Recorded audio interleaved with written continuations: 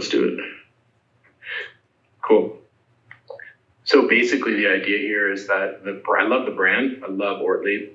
Great, like the best technical bags for cycling and for outdoor, mostly for cycling, weatherproof, and very iconic, probably due to the waterproof construction. You get very iconic products and just a total lifestyle brand. It's a very pure product. You can see their Instagram. It's just awesome. Just tons of love from their consumers.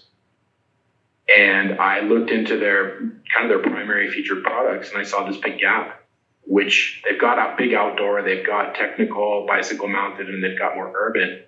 But what they don't have is this huge new trend of shoulder bags. Everybody's wearing sling bags. And what I found is in the past, they have this offering here, which is, I feel like it's way too technical. It's a beautiful product, but it's very specialized in that way, that it's just tons of features, way too technically loaded with specs. You'd really not be that inclined to carry that around every day. And so, there's some waterproof bags at this size that are on the market, so it's definitely doable. And so I just this is really just a quick sketch, a couple of ballpoint pen sketches. And my whole concept is built on this idea of iconic form through some technical function. With their products, it's often a closure system that gives it that iconic look, that almost a 3D logo. And in my case, for a sling bag, for a shoulder bag, I wanted these handles everywhere. And that gave it just this really cool, crenellated kind of silhouette, which, I just feel like it's pretty modern, it's pretty urban, and it's incredibly functional. You can grab the bag from any side to carry it, to hold it, to work the zippers. You're never at a loss getting the zippers open or, pulling the bag in and out of a car or pulling it out of your lap. And so from this, and these are quick. These are just ballpoint sketches with a little Photoshop on them to look at some materiality to make sure that I like it. And then I just jumped in and very quickly sketched these forms out.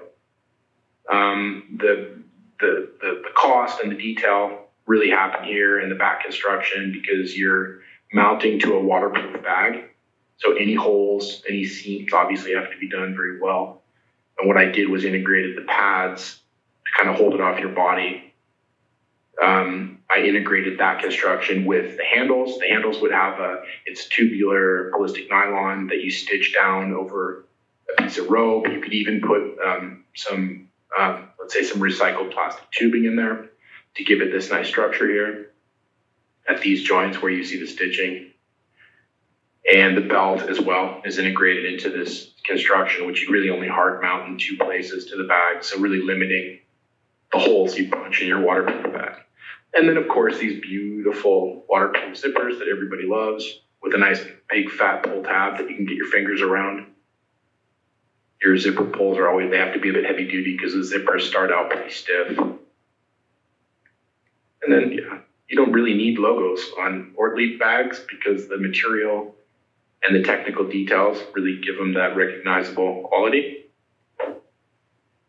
But that's it. And I guess, I don't know what, from your side, if you guys carry these bags, carry shoulder bags personally or messenger bags, what do you think in terms of size or number of pockets or the overall concept, grab handles? Yeah, I was just going to say right off the bat that I love the grab handles. It does hit that unique mark for sure.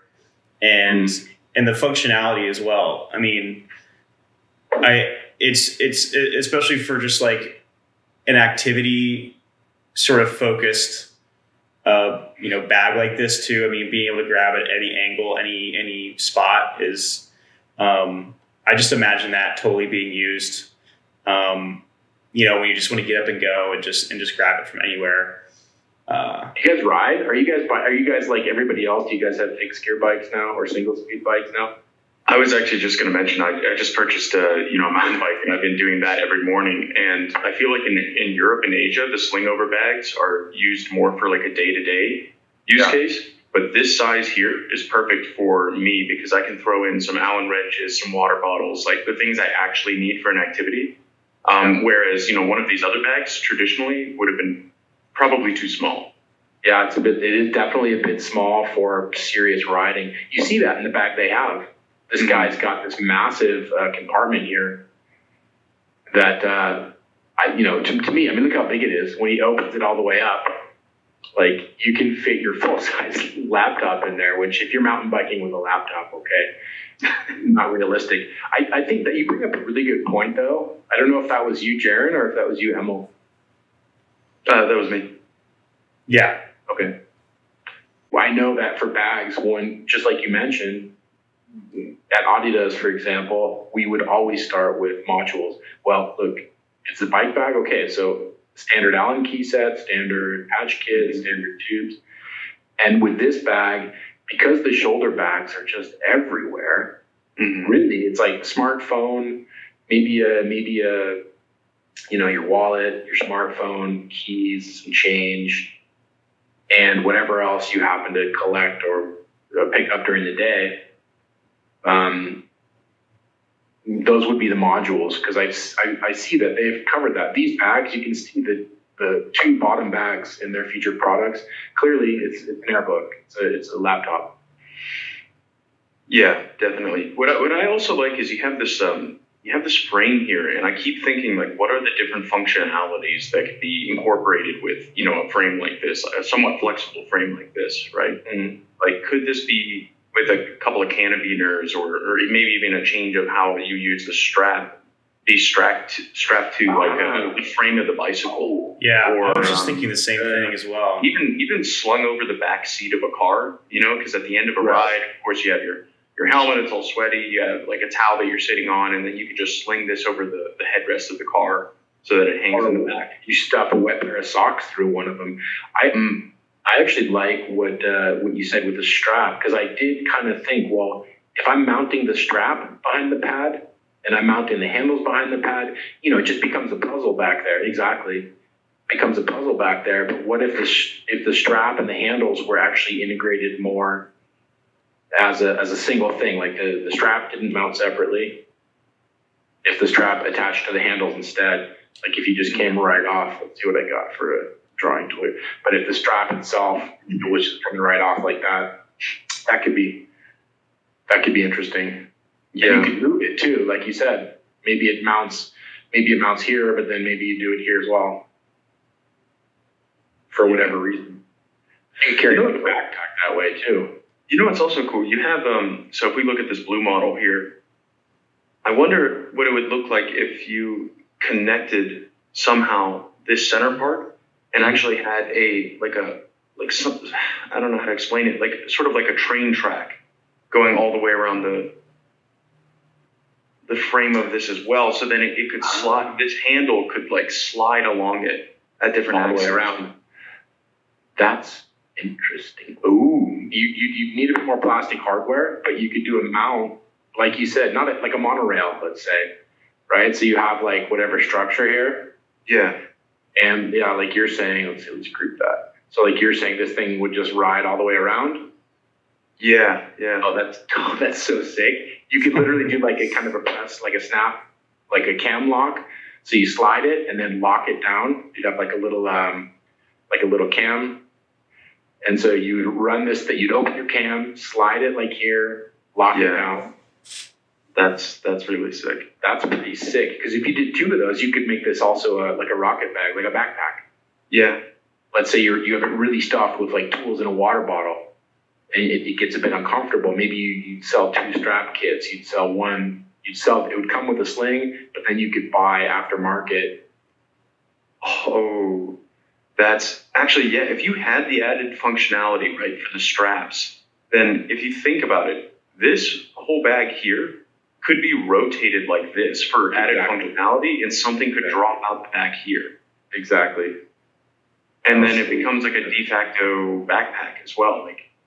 So if you're traveling, you can just, you can hop on a plane with this, but then come back with way more stuff because it has the ability to switch into that.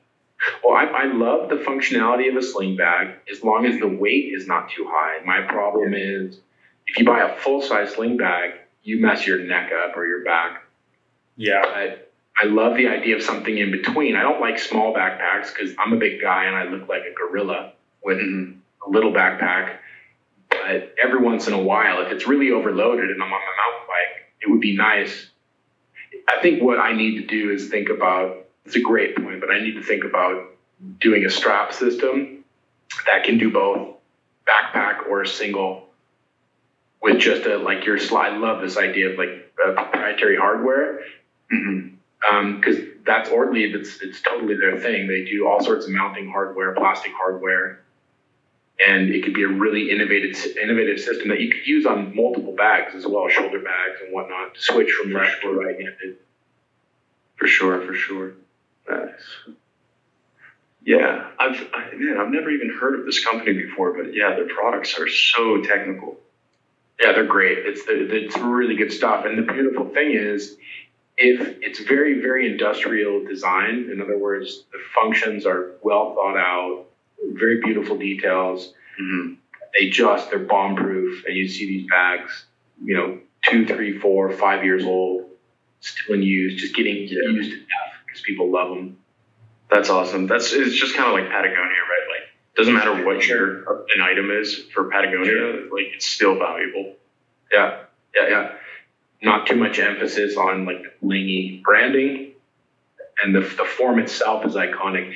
But like you said, because you pointed to this idea of the straps, and since that's really the core of this idea anyway, are these iconic grab handles. If I actually, because I oversimplified it with the strap just being old school. Yeah, I definitely like the idea of a modular system, a monorail. You could even give it a cool name. Yeah, definitely. Like the monorail. Yeah. I know mono is a disease, right? Like a cellular disorder. Maybe not mono. The monorail, the birail. Ooh, birail. I like it. Yeah, this thing just, I don't know, it just seems possible, right? Like that it could do so many different, it could fill so many different voids like you have here of, backpacks. Because honestly, I've been in the market for a good backpack for a while, but I just feel like I'm either sticking to this or I'm sticking to this. There is no good in between. Right. Well, the product itself is funny, right? Because like a bag is by definition an empty shell, and the user determines really in the end, unless it's a golf bag or unless it's a tennis bag. Exactly. These bags, you don't know what people are carrying in them. I think what helps not from the industrial design point of view, but more from like the product design, the distinction for me being what story are we telling?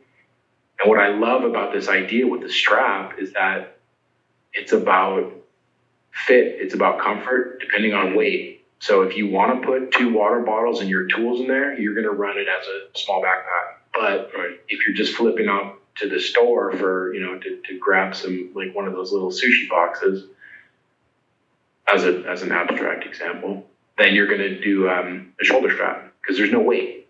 Right. And it's easier. You don't look like a school kid with a backpack on. Yeah, absolutely. Would it be useful in some cases, like if you're really, say, maybe it's not a quick trip, but you want a little more, bit more sort of compartments. Like what if you had like a proprietary smaller pouch that you could attach sort of to this front, sort of to this like area, just like about there. Would that even be useful, do you guys think? Sure. I think that's a whole, like the military bags have like a MOLLE system or PALS webbing. There's no reason you couldn't propose something that worked actually with this monorail, with the monorail system. Yeah, I think it's just another iteration of what you guys have just been saying, just like pouches and compartments that could be added if people wanted. But yeah, I think it's a super cool design, and just like it. I mean, just to go back to what you originally said, you're just going for this really unique, iconic look. It totally, I think, hits that for sure. Yeah, I love it. I think what's funny here, like the uncanny valley that happens presenting to you guys here, is I see we kind of lost Emil for a second because he's over there building something. He definitely wouldn't do that. It kind of blurs the line between audience and participant. Yeah, because you can actually just start, like, well, what if it fit like that? What if it fit like that? And instead of just throwing comments up, I see we've got the first stages of an expansion piece or whatever here. Right. Yeah, to blow the bottom out. Have either of you guys done any like trekking by bike where you're out for a couple of days, where you're out for a couple of weeks? No, that's the next plan. I mean, I do backpacking. I have not. Right, but that's a totally different thing. Well, they call it bike packing. Yeah, I would love to do that. Have you seen some of the new bags, these formed shapes that they maximize the space on the bike in front of the handlebars, behind the seat, in the frame? I have not seen that. No. Really, really beautiful. This would certainly fit that idea that it can sit it can sit on the handlebars, but then you can just tear it off and throw it over your shoulder. Man, what's really great here is like for the next round of I guess reviews, it's so simple for you to just take like one of these guys here with the bike model and then mock that same idea up already with the geometry you have, and just tell that story within a couple of minutes, which is just amazing to me. Yeah. How long have you guys been using the tool? Let's see. I started probably early 2019. I used to work at Honda, and James Robbins brought it in, and it just absolutely blew my mind. Like I don't like CAD at all, and I couldn't understand what this tool was and why I kept going back to it to learn it. But yeah, I was learning through exploration, and within a week I was like, I know this tool. That's never happened before. Yeah, that's my exact same thing. And Jaron, you also said it's just been a couple years for you as well. For me, yeah, it's been probably 3.5 years now. And I was in school at the time, and there was a senior student using it, and I was like, "What is that?" And he's like, "Here, try it on." So I put it on, and he said, "Now just draw a stroke." And so I drew a stroke, and then everything, the stars aligned. Like every connection was made after that. I was like, "This is going to change things." Yep. Mine was a baby seat. I put a headset on in a store, and I'd been working on a high seat project for several weeks. And I had the headset on. I opened the software and sketched, seriously, like 30 seconds, the kind of the general form. And it was like, okay, it was ridiculous because the proportions were there, the scale was there. It happened so fast. Yeah, I mean, you're knocking. Like, I don't like to mention this to people when we're first explaining the tool, because I think it sounds a little, I don't know, grandiose. But you're doing almost every part of the design process at the same time, right? I'm evaluating scale. I'm evaluating form. I'm sketching. I'm evaluating, human factors. I'm looking at the design from every single angle, scale, possible. And I'm doing this all 15 times faster than I would with any other choice, because every other choice of tool is specific to a certain domain, right? Well, this is the only thing that splits between everything. That's the scary part, is that anyone that uses it once, who's even done a day of industrial design, they realize that this is not kind of an evolution of the tool. It's a revolution. And I have to pace myself. Like if I feel myself starting to talk about this too much, then I put good music on, I put my headset on, and I build a bike, or I build another helmet, or I build another bag, because I guess it's either you want to evangelize it. I mean, you guys have to. It's your job. But I have to use these tools. Like if I'm going to interview for a bag design position or for eyewear position, then I'm going to just show up and knock people's socks off with like a presentation like this, where they look through my Quest, for example. And for a lot of people, it's their first experience with VR. And when that experience is to see their products in a way they hadn't ever even anticipated or thought of, it's a little frightening, I think. I think for some disruptive. You hit it on the head there. Like, and Jaron knows this is, we do not scream about Gravity Sketch, right? Like we've noticed we need to tone it down a little bit too. And even the tasks that we give people for the examples that we use of what it can be used for, we have to say, hey, it does not replace CAD, it won't replace sketching. Please don't be afraid, and just sell it in a very palatable way. Yeah.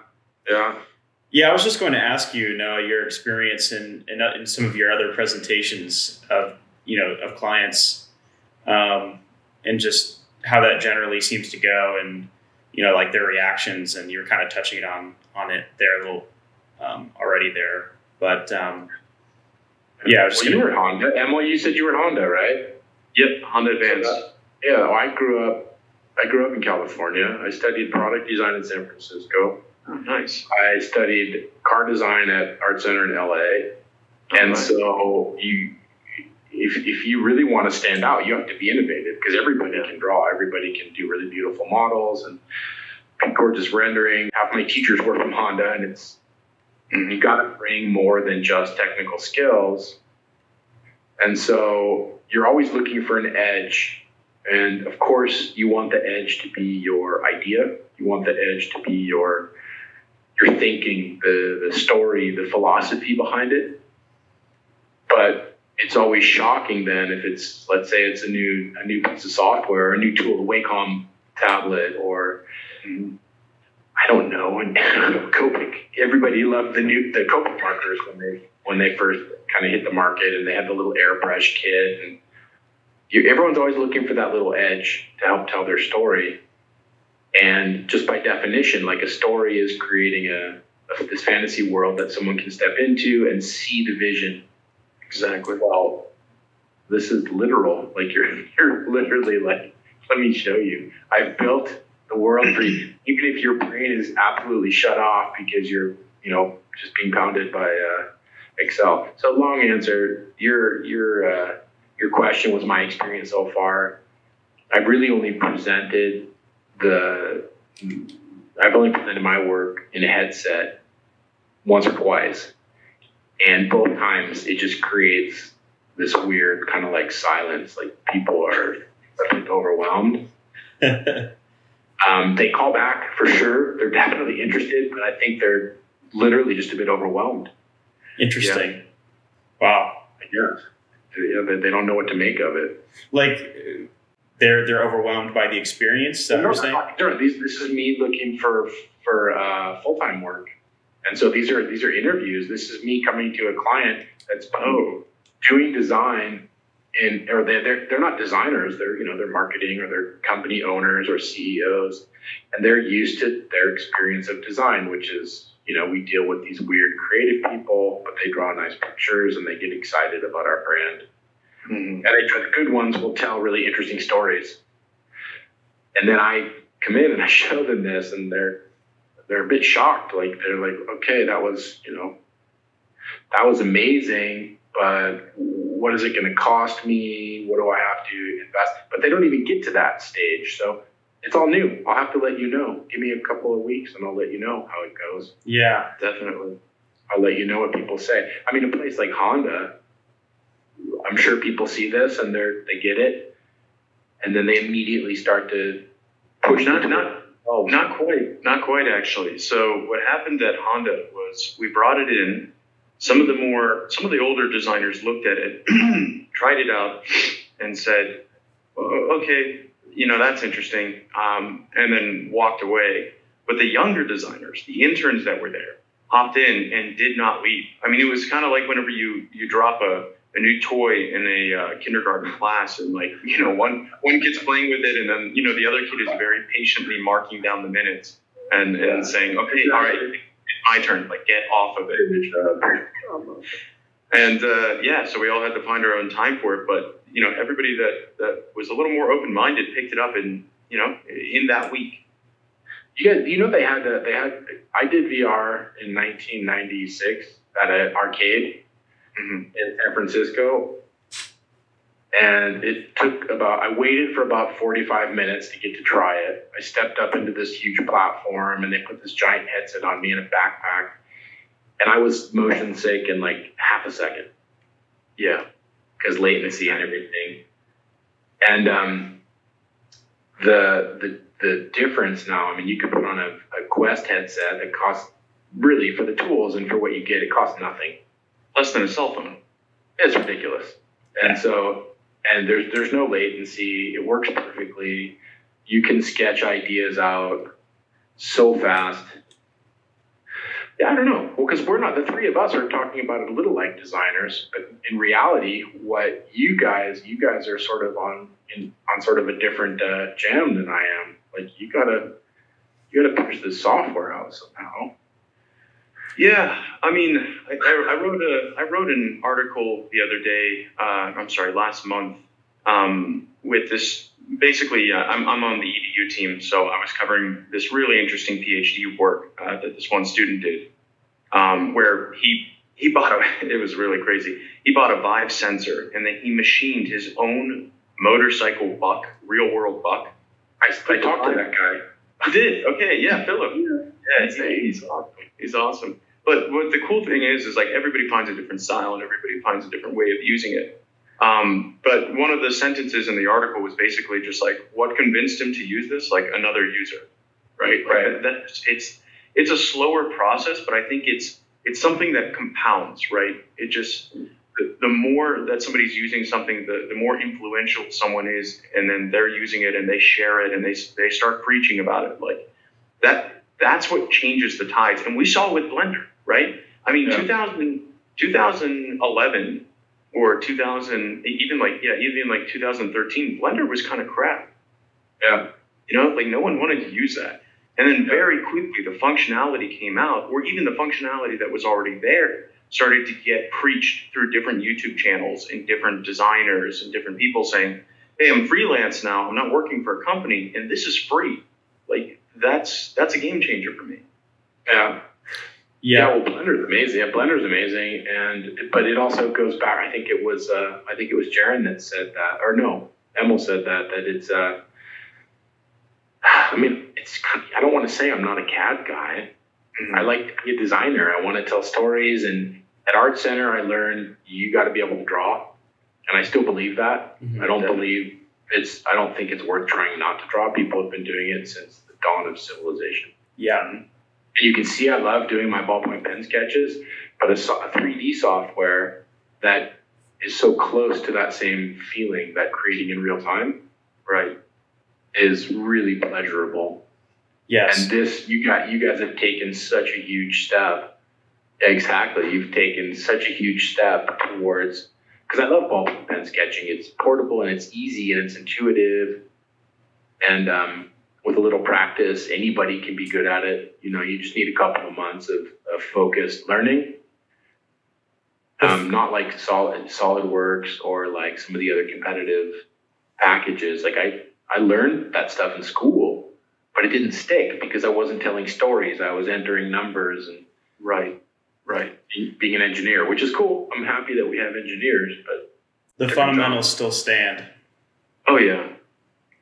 Yeah, and this is actually a discussion I have with faculty sometimes when they're first looking at bringing Gravity Sketch into the program. Is they go, "Whoa, that's dangerous! Like kids aren't going to learn how to draw." And it's like, hey, it's like Jared just said, like it's the same thing as before. Like it doesn't matter what tool I give you, if you don't have good fundamentals, your design's going to look like crap. Yeah. But yeah, it just. If you don't have that, and that's why sketching is always going to be a thing, like you said, Noah. It's just, this isn't a replacement for CAD or for sketching. It's almost like something else. It's like it sits in this place of presenting in real life in space. You can really get an understanding for something. It's almost like just really allowing you to just really work out your designs.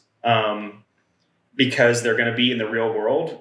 And that's what drew me to it when I first was exposed to it in school. Was I was kind of like Emil's side of things, where I wasn't really loving the CAD experience, even though I knew that, you know, it's how things get done. But yeah, you know, the CAD story, this isn't a replacement for CAD, but it's just like, it allows the designer to be and work out their ideas in 3D without the, you know, without the hassle of all the CAD tools, you know, because they're really, that's really where Gravity Sketch sits is, you know, designers just want to express their ideas, and their ideas live in our world. And just the way that CAD has been made, it's been made by engineers, and designers don't think like engineers generally. Some do, you know, but you know, that's why you find some designers that are just really crazy good at CAD, and other ones that are just kind of gravitate away from it. But yeah. I mean, I just want to get to the good stuff, you know, like, I don't want to be bogged down by anything. I just want to get to the good stuff. And this right here, this conversation, this visual presentation, and then, you know, being able to jump off of all these different ideas with other people, like, to me, that's the good stuff. And yeah, I'm glad that it's even possible. But yeah, I think I've really enjoyed this, and I've really enjoyed looking at these models. I mean, these are insane. Yeah, and I hope we can post these once they're, you know, available, because yeah, they're gorgeous. Yeah, go for it. This is all my stuff. So anything you guys want to do with this is absolutely fine. I just reconnected again. We have a whole bunch of people in the house, COVID lockdown, and everybody's working online. So I think it slowed the network down. But yeah, it was awesome to talk to you guys. If you need any other material for this, just let me know. Yeah, anyway. This is great, Noah, and I just want to say thank you very much for putting this together, and putting this presentation together, and showing us your process, and showing us your thinking, and you know, and taking time to you know, to basically have this session with us today. So I really appreciate that. Thank you. Absolutely, it's an absolute pleasure, and I can tell we were all holding the geek out down to a minimum. I hope you can tell how much I enjoyed the software. It's a pleasure. All right. Awesome. Well, awesome. Thank you guys, and have a good one. I'll be in touch if there's anything else that. But I think this is great. Awesome. Thank you very much, and thank you, Emil, for joining us as well. It's been great. It's been a great discussion. Thank you, guys. All right. See ya. Yo. Ciao.